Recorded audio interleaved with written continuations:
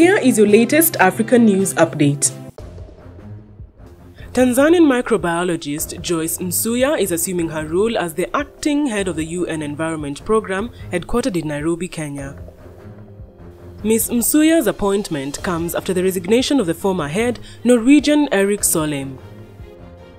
Solheim's resignation followed audit queries on his huge travel expenses amounting to almost $490,000.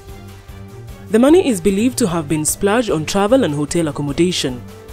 The audit report also said Solheim was away from Nairobi 80% of the time and had illegally allowed other European staff to work away from the headquarters.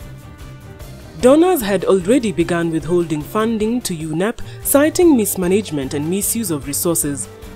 Ms. Msuya previously served as the Deputy Executive Director of the UNEP at the level of Assistant Secretary General. She will hold office while the Secretary General launches a recruitment process. Thank you very much, Asante Sana.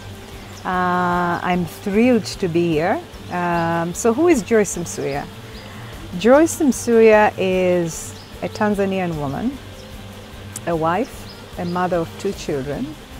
I was born and raised in Dar es Salaam in Tanzania, but my roots are actually in Kilimanjaro. So if you read the history of my tribe, the Pare people, we are actually the Taitas. We come from the Taitas in Kenya. But we are here to serve. The mandate is big, the purpose we have is big.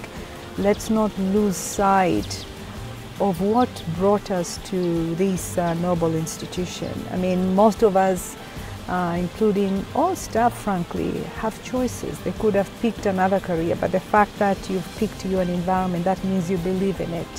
So let's move the needle when it comes to the work. Do you have any African news tips? Let us know in the comments below. Thanks for watching, and please subscribe to get the latest African news.